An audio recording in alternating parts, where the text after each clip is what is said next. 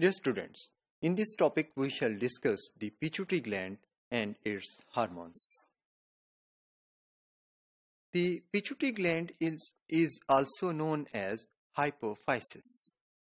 It is often called as master gland as it produces 9 hormones which affect virtually all tissues of the body, including many other endocrine glands. The pituitary gland is a small gland about 1 centimeter in diameter and 0.5 to 1 gram in weight. It lies below the hypothalamus as a small protrusion. It is connected to the hypothalamus by a pituitary stalk, which is known as infundibulum. Dear students, the pituitary gland has 3 lobes.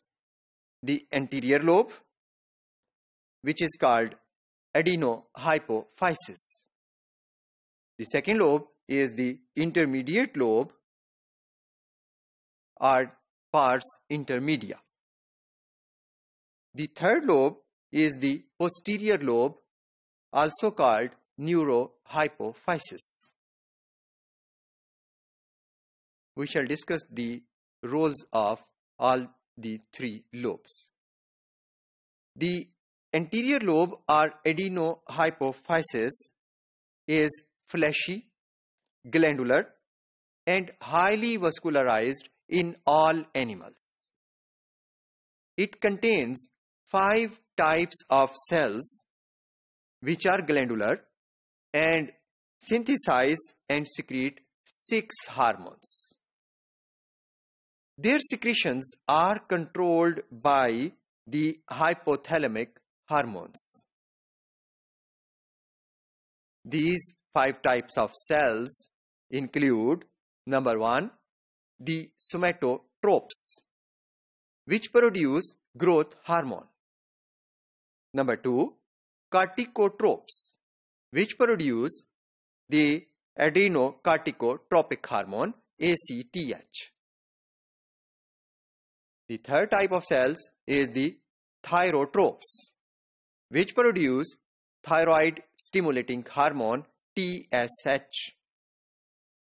The fourth type of cells are the gonadotropes, which produce gonadotropic hormones, luteinizing hormone, and follicle stimulating hormone FSH.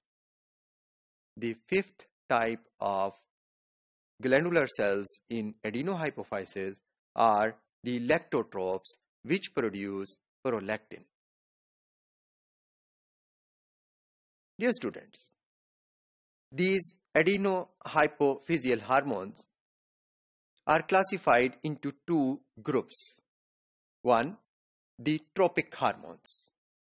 The ACTH, TSH, LH, and FSH are primarily tropic in their actions. They act on other endocrine tissues, that is, thyroid, gonads, adrenal cortex, and regulate the activity of these target glands.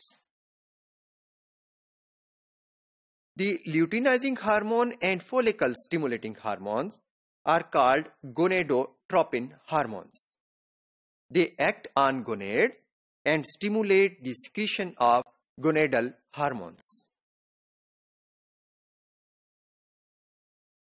The other 3 hormones of adenohypophysis, that is growth hormone, prolactin, and prolactin, are non-tropic hormones. Such hormones act directly on their target tissues and produce effect.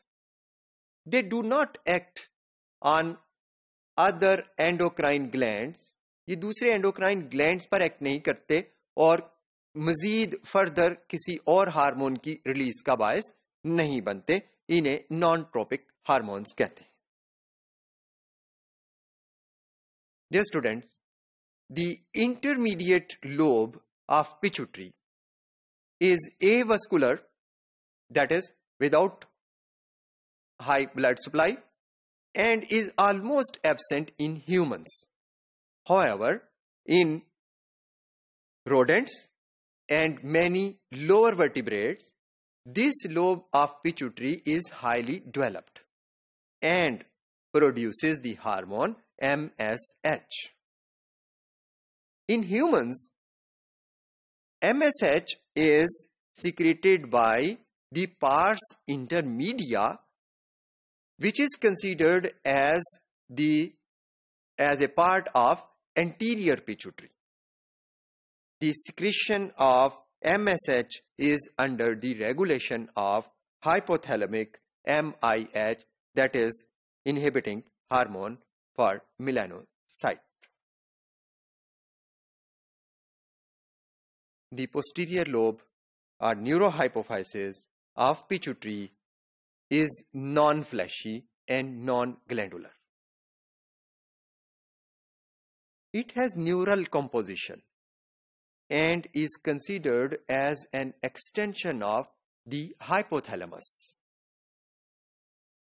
It does not synthesize any hormone, but it releases two hormones which are synthesized by the hypothalamus and released in this part of the pituitary. These two hormones are the peptide hormones, antidiuretic hormone ADH, which is also known as vasopressin, and oxytocin. The ADH and oxytocin are released by the axon terminals in the posterior pituitary. Posterior pituitary lobe stores these hormones and secretes them as per requirement.